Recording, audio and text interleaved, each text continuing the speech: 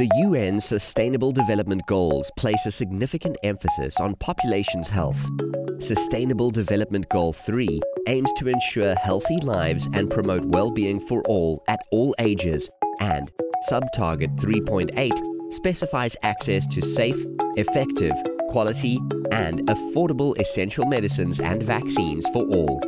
Yet, remarkably, missing from the discourse around achieving this goal is the need to address the growing phenomenon of counterfeit medicines, which disproportionately affects developing countries.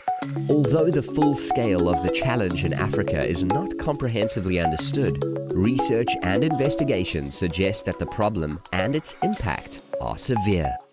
This was brought to you by the ENACT program.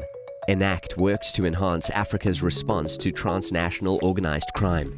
The project is implemented by the Institute for Security Studies and Interpol in affiliation with the Global Initiative Against Transnational Organized Crime.